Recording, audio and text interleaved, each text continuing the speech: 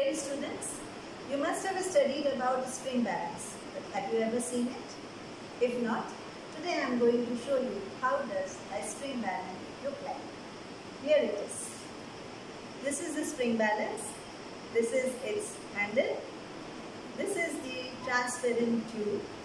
Here is the spring which gets stretched when we put a load at the hook.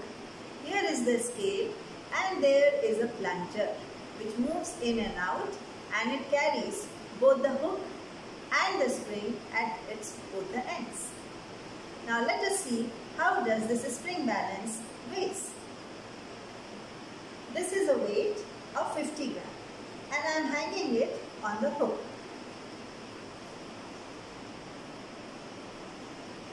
Yes, can you see the reading of the indicator here? This scale is calibrated in Newton as well as in gram. So you can measure the force as well as the weight.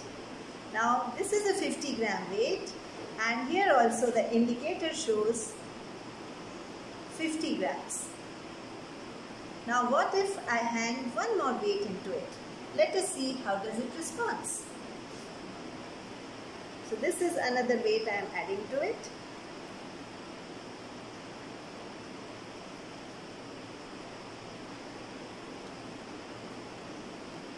Just a minute.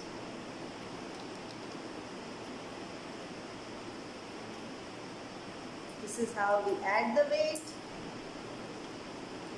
and we load it on the hook.